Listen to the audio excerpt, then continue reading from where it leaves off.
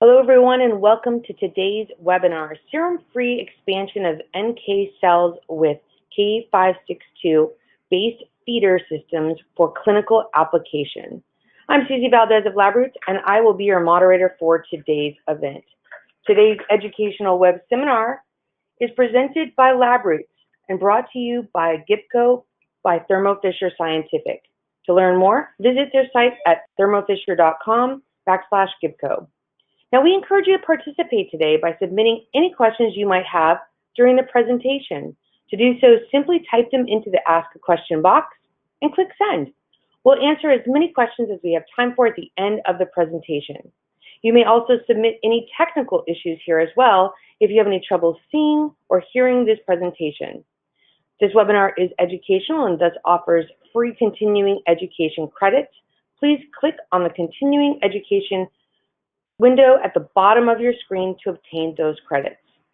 Without further ado, let me welcome our speaker, Dr. Dean Lee, Professor of Pediatrics and DeMarco Family Endowed Chair in Cell-Based Therapy at Nationwide Children's Hospital. Welcome, Dr. Lee. You may now begin your presentation, sir. Great. Thanks, everyone. So it's really a privilege to talk to you all today, and thanks for joining us. Thanks to Thermo Fisher for inviting me to do this. We've had a pretty good 4 or 5 year collaboration with Thermo Fisher around media, and I'll spend a good part of the talk today talking about that. But just to sort of get everybody oriented, just a brief introduction around bone marrow transplant and how that has informed what we do with cell therapy, a little bit of sort of past history of NK cell therapies, starting in about 2 decades ago, and how that's evolved now into what we're doing with cell therapy with expansion with K562 based feeder cells. And then, even all the way into what that means for us for clinical applications as well as commercialization, and how really this collaboration with Thermo Fisher has been an important part of getting to what is a best possible product. So the idea of bone marrow transplant was originally just how can you rescue someone from high-dose chemotherapy. So the initial, experience with chemotherapy and radiation in treating cancer was one drug at a time, and trying to figure out what the highest doses were that could be tolerated. And then we went to sort of combining multiple different types of chemotherapy so that we'd avoid resistance, or combining chemotherapy and radiation. But all of those approaches work by killing cells that grow fast. And the other cells in your body that grow fast are your hair, the lining of your mucous membranes, and your bone marrow, because you're constantly making new blood, new red blood cells, platelets, neutrophils, lymphocytes. Those are constantly being made by your bone marrow. So the limiting factor for how much you can give to kill your cancer is how much the rest of your body can tolerate, and not your hair, because you'd probably trade being bald for being cancer-free. That's probably a no-brainer. We have lots of other ways to feed you. If you have bad mucositis, we can get nutrition into you for quite a while that heals. But without bone marrow and a functioning production of the blood cells that are necessary from your bone marrow, you really can't live very long. So anyway, bone marrow was just rescuing you from what would have been lethal doses of chemotherapy or radiation. However, what we found out was that it was not just the high doses of chemotherapy and radiation. It was the fact that we were transplanting an entirely new immune system. So when you get a bone marrow transplant, it's a whole lot of stem cells. You get those bone marrow stem cells, but you also get NK cells and dendritic cells and B cells and platelet precursors and T cells and NK T cells, and all of that is part of the milieu of the transplant when we give it to the recipient. Unfortunately, for 40 years, we've really not done much in terms of manipulating that product, other than selecting stem cells or wiping out T cells. That's been the biggest part of what we've done for 40 years. But there's a lot of cells in that, and we don't have a lot of control over it. So So anyway, trying to understand what we're giving as an immune system to a patient has really become a critical and important part of bone marrow transplantation for the last 20 years especially. And for me, as an NK cell biologist and looking at NK cells as potential immunotherapy, this is one of the few figures out there that sort of look at NK cells as being sort of the center of the immunologic universe. And NK cells are really important in their direct response to cancer by recognizing and killing cancer or virus-infected cells, but they also have this really important role in communicating to the rest of the immune system. So they produce cytokines and cell interactions that activate and mature dendritic cells, that lead to B cell activation, class switching, and antibody production, that activate and recruit to the local microenvironment CD4 and CD8 T cells and NK T cells, and improve the interaction of dendritic cells to T cells. They lyse tumors that release antigens to dendritic cells. And so this innate response by NK cells to cancer is very largely what triggers the rest of the adaptive immune response to cancer. So they're really critically important. However, NK cells have to be produced at a pretty regular basis by the bone marrow. They're also made by the bone marrow. And so just bone marrow infiltration by leukemia itself is enough to decrease NK cell numbers, or bone marrow suppression that we have from other types of cancer that impact bone marrow function. And then the cancer itself learns to produce lots of suppressive factors to NK cells. TGF-beta in the cancer microenvironment. IDO is an enzyme that cleaves tryptophan and creates suppressive molecules in the kynurenine family. TIM3, other checkpoint inhibitors, hypoxia, low glucose, all these things further impact NK cell function. And then you come to us with your cancer and we give you chemotherapy or radiation and we wipe out every last NK cell that's left. So there's now nothing that we have in this whole that's such a critical part of connecting the rest of the immune response to cancer. And so we've seen this now as being the therapeutic opportunity. Can we restore NK cell function after those high levels of chemotherapy or radiation? Can we improve NK cell reconstitution after transplant? Can we rapidly recover NK cells that are suppressed after chemotherapy and radiation so that they can do their job better, and hopefully we can improve cures overall. So this, as a concept, really took hold in the late 1990s and further expanded in the early part of this millennium with the advent of apheresis. So we could now get a donor to sit by the apheresis machine and collect a large number of peripheral blood cells in the far right yellow bag up at the top of this machine, and give everything else back to him. So we don't need the red blood cells, we don't need the platelets, we don't need the plasma. We'll just run his blood through a circuit, collect all the white blood cells, give everything back. And so doing that, you then have to take the blood that you have and the blood cells and remove the T cells, because the T cells are going to be likely to cause GVH in this setting. And what you have left is an NK cell product that you can then deliver to a patient. And lots of different groups across the world did this. And so this is just maybe a dozen or so papers around 10 years ago that described this approach where they would do apheresis and CD3 depletion. Some of them did CD3 depletion and CD50 cell selection. Some of them tried to expand with some cytokines. But all of them ended up with around 1 to 2 times 10 to the 7th per kilo of the number of cells that could be delivered to the patient. And that was it. You had one shot, you could infuse those cells, and then you were done. So it really meant that that it was really important to get the patient to then, the NK cells to expand in the patient in order for those numbers of NK cells to actually do their job, because that's a pretty small number of total NK cells. So that created a whole field of people trying to look at, can we grow the NK cells? Can we actually get them in the lab to expand to large numbers so that we have enough numbers to treat? Because it's like a drug, right? You have to have enough cells to actually do something to the cancer. So my experience in NK cells actually started because I was trying to grow T cells. I was working with Lawrence Cooper at MD Anderson, and we, in collaboration with Carl June, had developed a wide variety of these artificial antigen-presenting cells based on a cell called K562.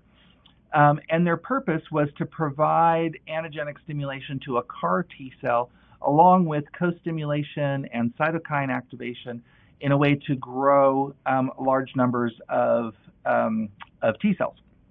However, we found out that, surprise to us, every once in a while we would get NK cells to grow instead. And so we started manipulating the system to see if we could intentionally get NK cells to grow, and ended up with a system that allowed us to create really large numbers of NK cells that were highly functional.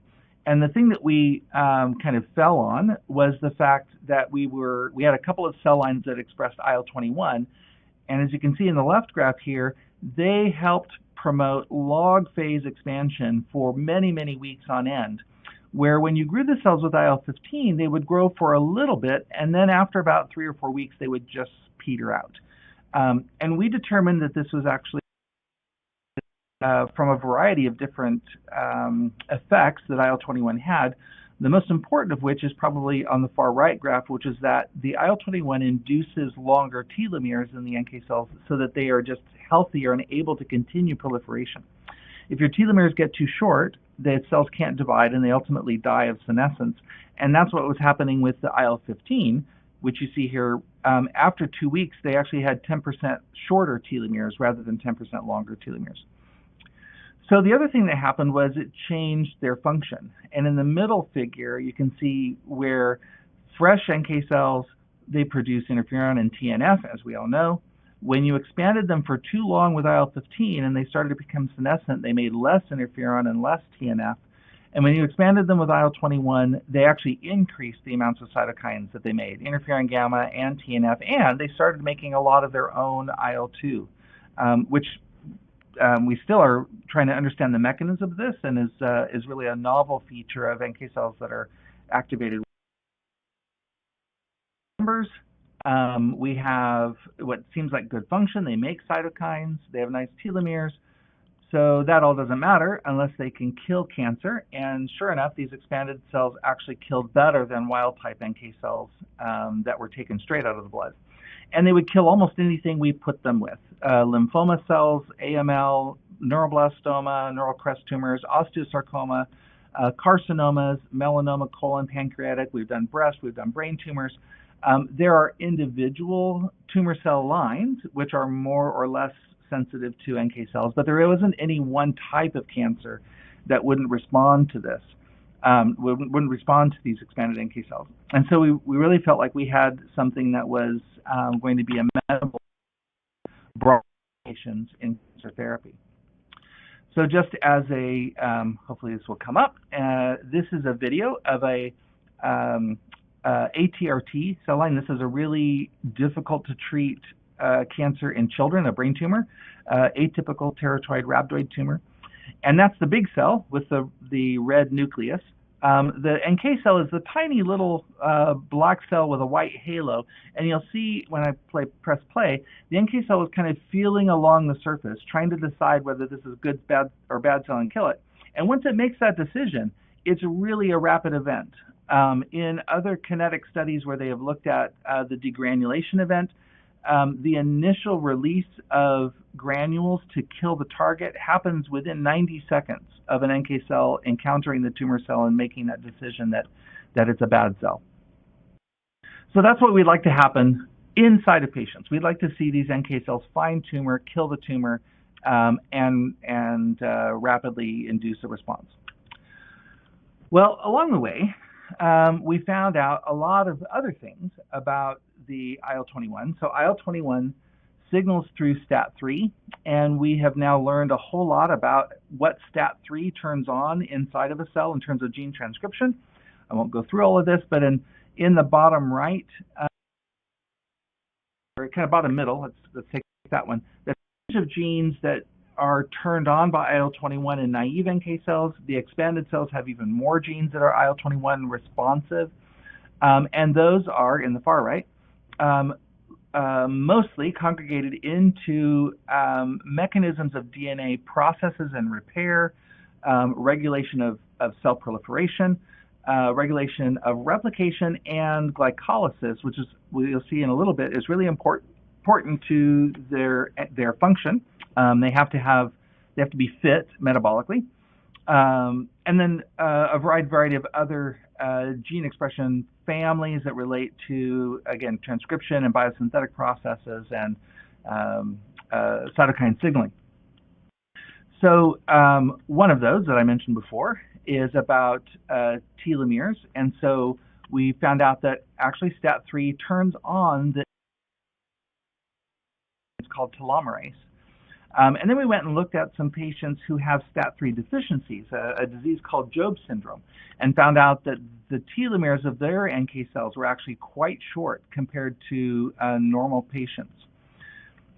The expansion process and IL-21 activates the cells and turns on high expression of lots of different receptors. So these receptors, shown in this figure on the right, are all the receptors that an NK cell uses to see its universe, to try to understand whether cells are dangerous or safe. And so having more of these receptors is really kind of important in terms of their surveillance. They are less apoptotic. So there's quite a number of genes that are differentially regulated between IL-15 and IL-21 that are related to cell death, in particular the gene BIM. And that seems to be regulated by some microRNA. The most differentially regulated microRNA between IL-15 and IL-21 is one called miR-124. And we have really some very interesting data about how that miR regulates apoptosis and cell division. I mentioned metabolism. So the expansion of NK cells actually results in this huge change in their ability to undergo glycolysis and their glycolytic reserve. This is in part related to, in the figure on the bottom left, upregulation of glucose transport genes and several genes related to the glucose metabolism cycle, phosphokinases, and other pieces of metabolism that allow NK cells to really be high utilizers of glucose. So how much does this actually change? Maybe it's a little harder to see on this scale.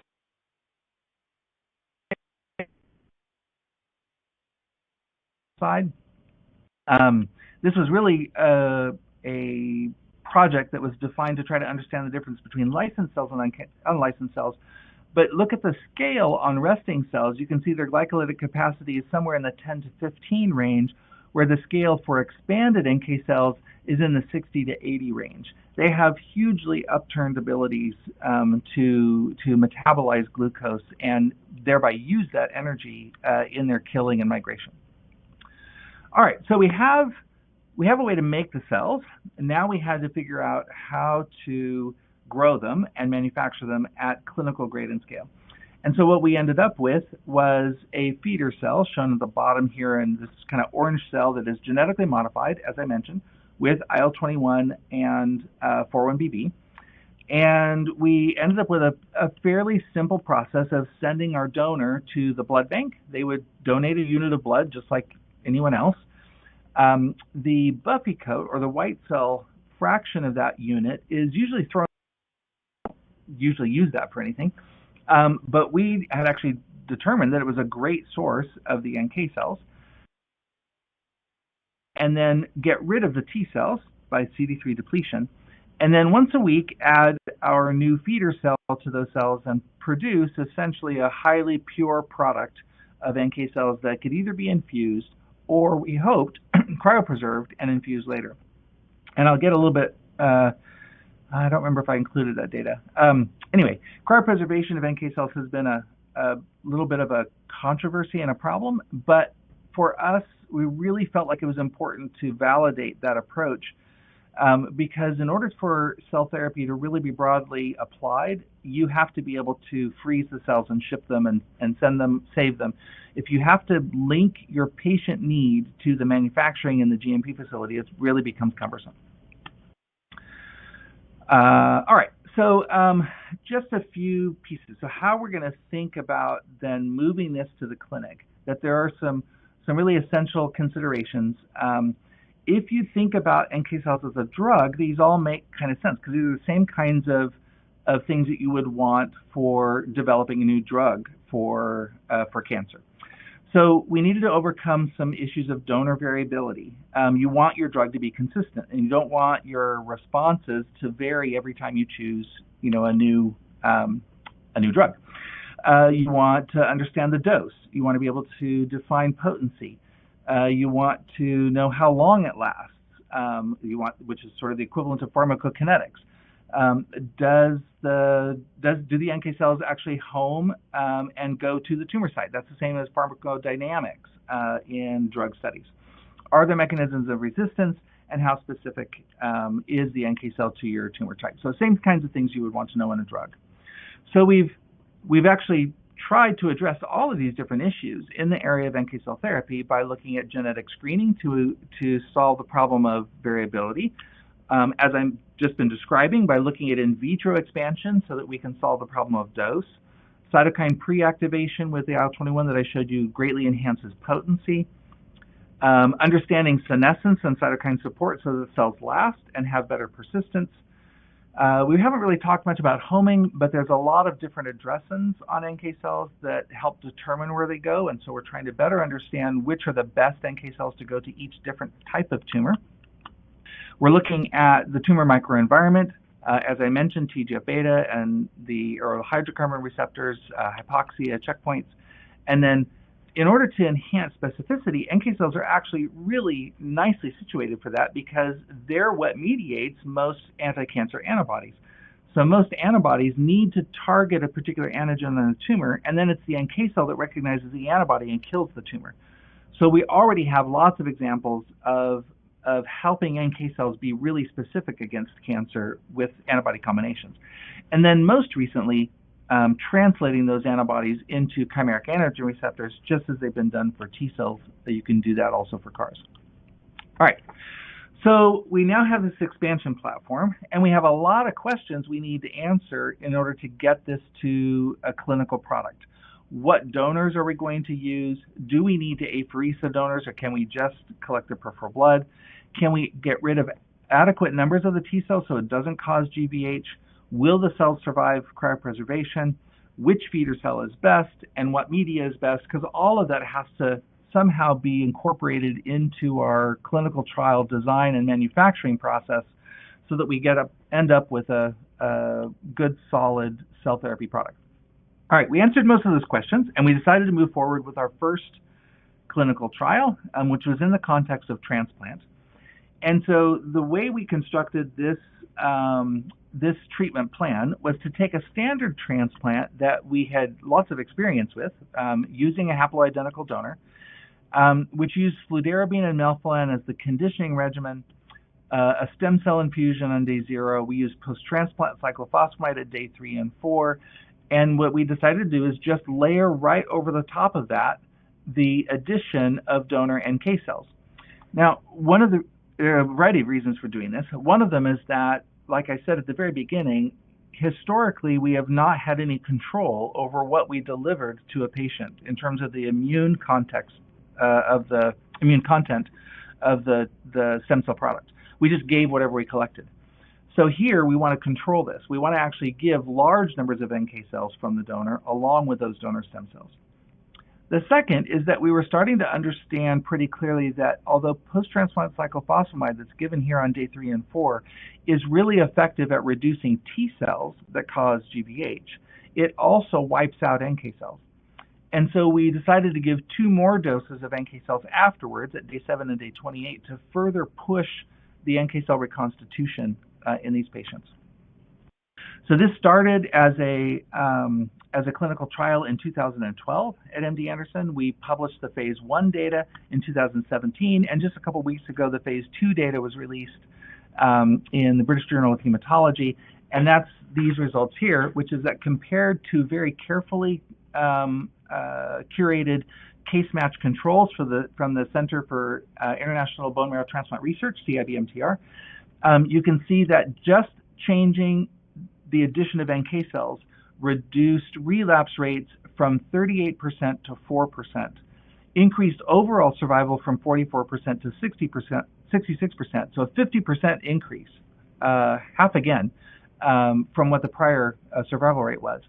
And that was even more pronounced in particular patients who were negative for donor-specific antibodies, went from 44% to 72%. So nothing else changed. The only thing we did was optimize good NK cell function in these patients. And so we're really hopeful this is going to move on to now a multi-institutional phase 2 trial to really verify the applicability of this approach.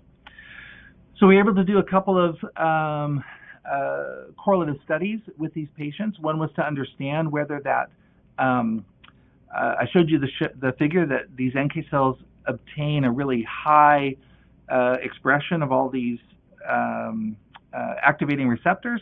And sure enough, in our patients, we can still identify them even 2 weeks after the cells were infused. Down here in bright red in the lower right-hand corner, there's lots of the NK cells in those patients that are still this bright hyperfunctional phenotype that look very much like the cells that we infused, which is right in the middle. We were also able to show, actually I forgot I had some animations there, yes. So these two here really showing that they have some standard NK cells, but they still have these high bright NK cells. So in other studies of haplotransplant with post-transplant cyclophosphamide, they've described the reconstitution of NK cells and T cells, and at every single time point, T cells dominate. Here, where we're able to give high doses of NK cells, the NK cells dominate. In fact, every single patient at every single time point had more NK cells in their peripheral blood than they had T cells. So we've now actually completely reversed the normal reconstitution that happens after this kind of transplant and biased it towards a transplant that favors NK cells and anti-tumor activity. So just sort of one last piece around the feeder cell, because I don't want to, this really is more about the media and growing the cells than the feeder cell itself. Well, we ended up not being able to patent the feeder cell, and so there wasn't at the time a lot of interest in NK cells. In fact, we had this external IP review in 2011 that looked at this, and they said, no, there's really going to be no market for NK cells, and we don't really think it's worth, filing a patent on. T cells are the thing, so don't bother with NK cells. Well, lo and behold, 5 years later, Nature Biotechnology has their cover story about NK cells as the next big thing. And as you know now, there's just been an explosion in NK cell companies and trials and approaches. And there's a lot of reasons why NK cells really might be have a niche in cell therapy for cancer. So to do that, right, the next thing, now that we've got clinical trials done, and all of my work is in an academic facility, we really do need to think about what it means to translate this to the clinic, but also what it means to commercialize it to something that can be broadly distributed to everybody who wants and needs it. Translation, which is where I live most of my life, is how do I take stuff from my lab that is with 25-gram mice and translate that into 75-kilogram men. Right? There's a 3,000-fold difference in the size between a mouse and a man, and that makes a big difference in manufacturing. Right? I can no longer grow my cells in a little vial. I need to think about big-scale manufacturing. Translation. So commercialization. Sorry, go back and forth. For commercialization, you're thinking about not what do I need to do in a GMP facility to grow cells for 20 patients of my 75-kilogram men, but is it practical to grow NK cells for 20,000 patients? Because that's how many AML patients are going to need this if it's actually going to work. How many every year? Right? We're going to have thousands of times more NK cells to make this broadly applicable. In the translation side, I think about scale up and process development. How do I go from the stuff I use in my lab, serum and media and the feeder cells, and make technicians able to do that in a GMP facility and make a GMP FDA product. I need to understand the identity of those, the purity, the safety, but I don't even have to think about potency, according to the FDA, until we get to a phase 3 trial. Where on the commercialization side, it's all about process optimization. What are the cost of goods? Is there an FDA compliant process? Do I have to worry about bovine spongiform encephalitis when I order my serum? And of course, yes, you do. Is it efficient? You want processes that are independent of a technician, that are in closed automated systems. Now you have to think about potency, and how do we measure potency of every batch, and how do we package it, and how do we distribute it? So the questions that you need to answer on the commercialization side are really quite different than what we normally do in an academic facility on the translation side. And the goals of that commercialization are to minimize your cost, time, variability, T-cell contamination, and technician time, and to maximize your yield, your purity, your function, and stability. So the last piece I'll just mention about the feeder cell, since I said that we couldn't patent it, what actually helped getting this to a company was the fact that we had a collaboration with a group at University of Central Florida that had worked on taking the feeder cells and basically exploding them with nitrogen into small little particles, almost like exosomes. And in this way, being able to produce a cell-free membrane material that had all the same stimulation abilities and growth capabilities of NK cells without having the concern that this was a cancer-related feeder cell. So this is like one of those first steps of commercialization. From a academic perspective, the FDA doesn't really care if I use K562 feeder cells. They're okay with that. I irradiate them. We make sure there's no feeder cells left in the product. But from a commercial perspective, it's much harder to rely on that cell line as your expansion product. So in order to change this part of the manufacturing, and I'm going to spend a little bit of time on this because it's important when we get to the media part, you have to verify, you have to show equivalency to the FDA. You have to show them that if I grow these cells with the nanoparticles, they are just the same as if I grew them with the feeder cells. Otherwise, the FDA is going to say it's a different drug. So we had to show that they grow the same, that they grow, just like I showed you in one of the very first slides, that IL-15, they plateau and stop at about 2 weeks, and IL-21, they keep growing log phase growth. Same thing happens if you use the particles as if you use the feeder cells. Their cytotoxicity is the same. We had to look at their cytokine profiles. We had to do high dimension cytoph for their phenotype and show that it didn't matter. It's a little bit hard to see here, but in green, above and below, are the ordinary NK cells you would take from peripheral blood, and in blue, purple, and red are the NK cells that we would expand either with feeder cells at one institution, feeder cells at another institution, or particles at a company. They all overlap together. We had to do RNA-seq and do sort of deep dive into what these cells look like. And again, they overlay each other perfectly in terms of their gene expression profiles. So it really didn't matter. We had to prove it, but it really didn't matter how you grew the cells, whether it was a feeder cell or a particle, as long as the IL-21 was present, as long as the rest of the stimulation pieces were present.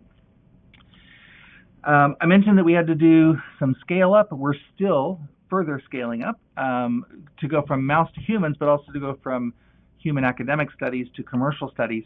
You know, I can grow everything I need for a mouse in a little T175 flask, but to grow enough for a clinical trial, I need to grow 1,000 of those flasks, or 100 hyperflasks, or 40 G-Rex flasks. It's just too much.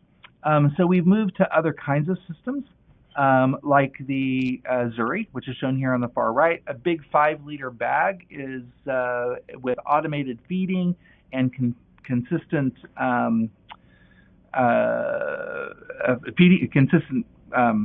pumping in of that media, so you don't have to actually change media like you do manually.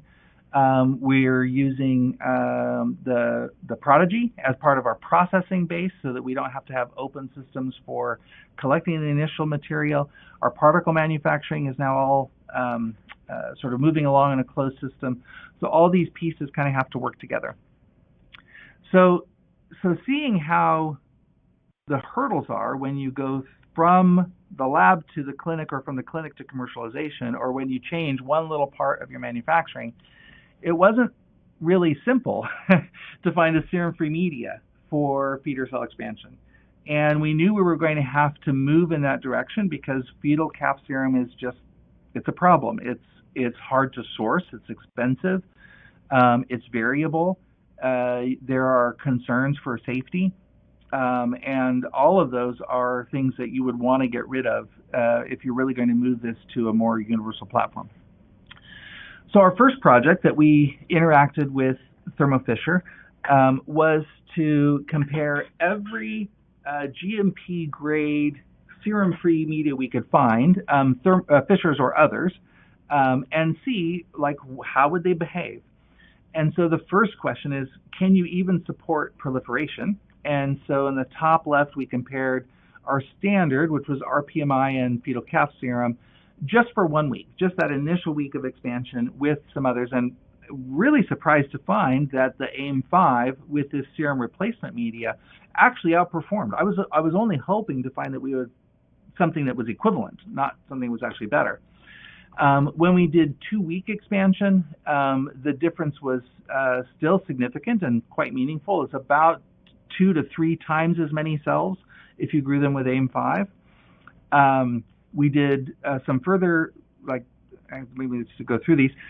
So the top left was all the different media. We picked the 4 winners. We did a full 2-week expansion in the bottom left. Then we narrowed it down to really do lots of different donors in the top right. And then ultimately, the last question for us was what actually made the difference? Was it the change in media from RPMI to AIM-5, or was it the change in serum to ICSR? And when we did that, actually everything looked the same.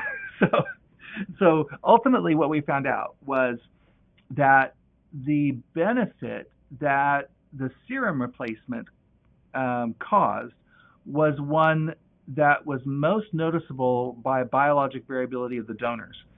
So if you look at the top right, there are some donors that look exactly the same. The lines go pretty much straight across from FBS to ICSR, and then there are some that significantly increase.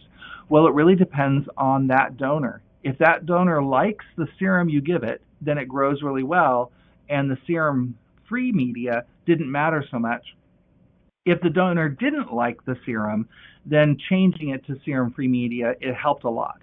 So what it did more than just improve outcomes was to normalize outcomes, to make them more consistent, which was probably even more important from a commercial perspective, right? You really want to have a good, robust, consistent platform to grow them on. So, but that's not enough, right? We need to know now also, does it change the functional profile? So we had to look at cytotoxicity, we had to look at degranulation, we had to look at cytokine production, and if anything, the serum-free media was better, not worse. Does it change the phenotypic profile? We looked at all those different receptors again, and most of the time it was the same, but in a few cases it was actually better when it came to some of the cytokines or receptors like CD16. Some of the pathways of activation might be a little bit different. For some reason, there was a little bit less trail, but the cytotoxicity wasn't affected, so that was okay. And then we had to look at lot-to-lot variation. So did we just get a good lot, and maybe there's just as much variation in the serum replacement as there was in serum, and that was actually not the case. So we compared all those same features, proliferation, cytotoxicity, cytokine production, degranulation, across 6 different ICSR lots, and it was all quite uniform. In the last right was an attempt we had to try to understand a little bit better how to feed the cells. And, if you let the cells sit there long enough, they eventually stop growing if you don't change the media. And the question was, do they stop growing because of a lack of nutrients or because of a buildup of toxic byproducts? And we couldn't really answer that question.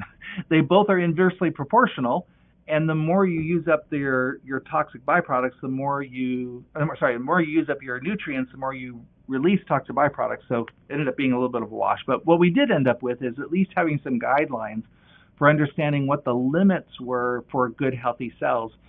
And we can't get below about a gram per liter of glucose before your NK cells start to crash. So at least we have now some hard biochemical guidelines for understanding how cells need to grow. Well, that experience helped Thermo Fisher move along in actually making a brand new media just for NK cells. The first one that I was just talking about, AIM5, was really made for T cells, I don't know, 15 years ago. It was quite a while ago. And the immune cell supplement was just sort of broadly defined for immune cells. But they wanted to understand, if they really went from first principles and understood better the kinds of biochemicals that needed to be utilized, just like I was showing you on that last slide. If we understand glucose utilization and amino acids and vitamins and minerals and all those other pieces that are part of your media, can we define something that is actually optimized for NK cells? Well, like I showed you before, right, this is not going to be an easy experiment. It was going to have multiple comparison arms with pieces that were as consistent as possible between them. We still have donor variability, so we're going to have to do as many donors as we could to wash out that part of the variability. And we were going to have to look at fold proliferation, cytotoxicity, cytokine production, their gene expression analysis, their metabolite analysis. Anyway, long story short, I think Thermo Fisher really hit the nail on the head. And that new media, the NK expander, worked even better than the AIM5 did for us, and many times better than RPMI, without any loss of function. So we're really able to have nice, consistent, high-level expansion of these cells that retain their function. So anyway, this has been a great collaboration with Thermo, and we've been able to benefit from that by adopting some of these media, and hopefully we've been able to provide some good data back to them as well and as they move their product along. So I'll end with just a couple of slides about where do we go next, and how do we now take this platform and move it into something that is even more applicable to treating large numbers of patients or specific disease types. So the first is to really change how we think about donors. I mentioned at the beginning that there's a lot of donor variability, and that's one of those things you want to control for. But the field has actually moved along in several steps. The first NK cell studies were all done with autologous NK cells because they're the safest. Obviously, if you get your own cells back, they're probably not going to hurt you. But that situation was really fraught with problems of failing because of the cells themselves. So we tried to do, initially, like late 90s, early 2000s, some autologous cells studies were done in lymphoma, and nobody ever saw any responses. Well, we thought that was probably because the NK cells themselves were a little bit dysfunctional. And so we did some experiments to see if expansion would improve the function of those cells, and it does. They completely restore their function. But the patients themselves are really so beat up by the chemotherapy that some patients, we just couldn't get enough cells to start from, and so we couldn't get enough cells for adequate doses. So that's the problem with the first box, is that you have failed expansions. You just can't treat everybody. The second move then is to go to family donors and identify allogeneic donors for each patient, which is, we usually refer to as our haploidentical donors.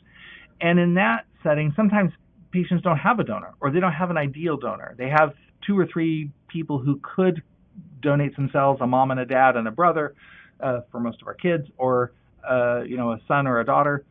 But not everybody has a donor. So then you have patients who just can't be treated. So the real question for us is, could we identify what we thought were the ideal characteristics of a donor and collect large numbers of cells from those individuals and create banks of cells that could be used as an off-the-shelf approach for what we would call like a universal donor.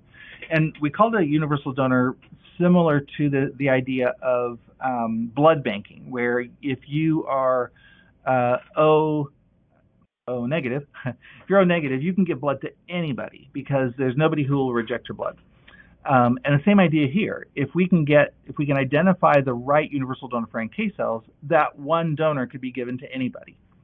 So, how do we do that? So we really poured through the literature around what makes a good donor, and we settled on some things like having high KIR-B content. Those have been associated with better outcomes in most transplant studies. We want all the inhibitory KIRs to be licensed. That's what gives NK cells a more functional phenotype. We want donors to have had prior CMV because that's what induces a particular protein called NKG2C and makes them adaptive NK cells. And we want to make sure that those donors have adequate numbers of NK cells, that they proliferate okay, so we've been screening them. So we've been working for about a year and a half with a group called Be the Match Biotherapies, which is the sort of non-transplant arm of the NMDP, National Marrow Donor Program. And so NMDP, if you go to a bone marrow drive, they're the ones who swab your cheek and put you in a database. And so they've got a database of hundreds of thousands of individuals who already have had a lot of the testing that we would need. And so we've been working with them about a year and a half to do all of this screening and collection and collect batches of products from these donors and then expand them for therapy. And then from each individual, you can actually collect enough material to treat dozens, if not hundreds, of patients. So we've really just started on that. We've treated the first 6 patients now with the universal donor NK cells.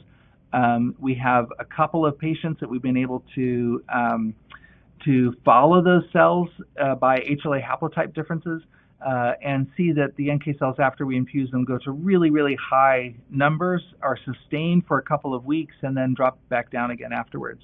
So we're really encouraged by this as an approach. This will greatly streamline the clinical trials process. Lots of patients can't wait for NK cells to be manufactured for them. They need the cells now.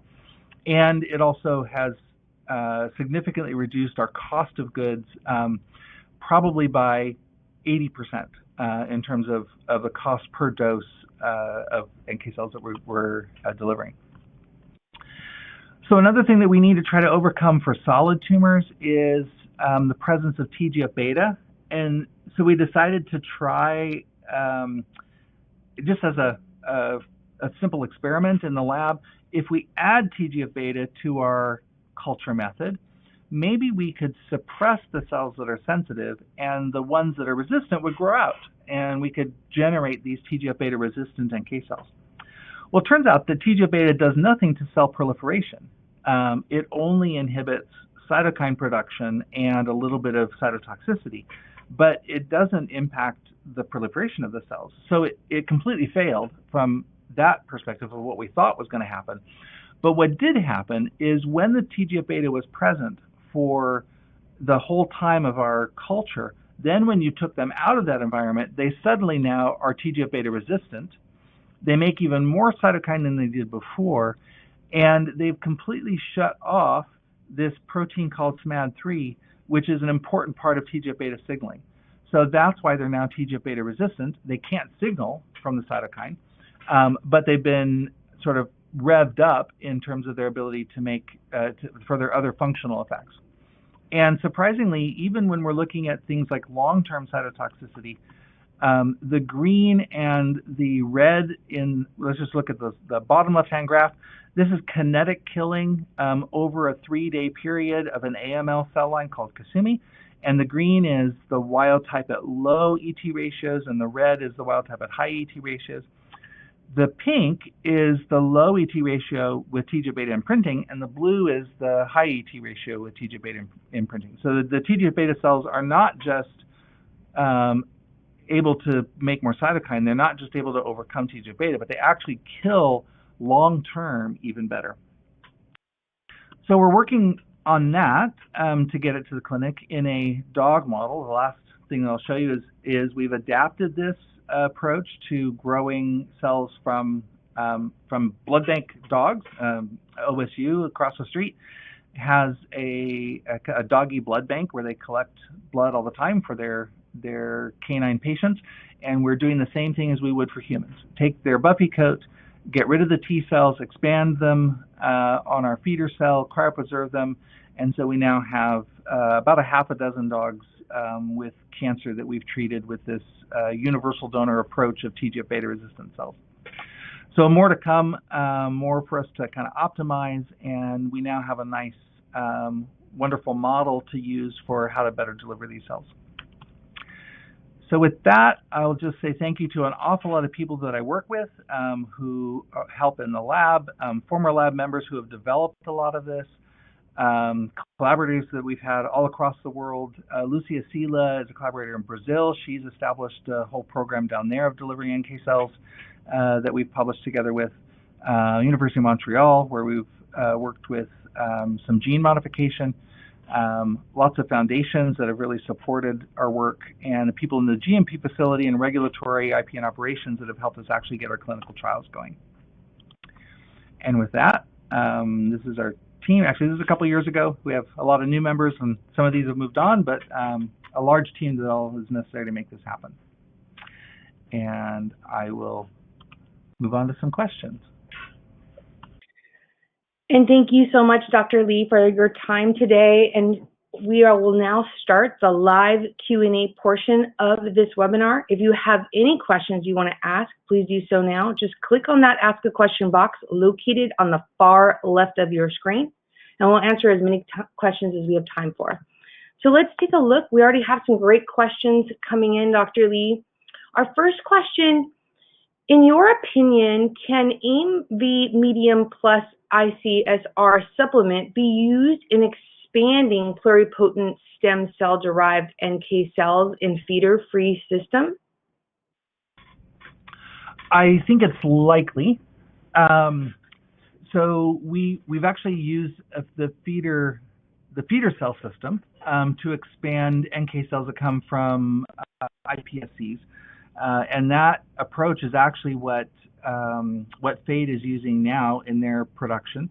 So they use a feeder cell approach, and once you get to the NK cell stage, the expansion part seems to be the same, whether the NK cells come from iPSCs or cord blood or hematopoietic stem cells like I'm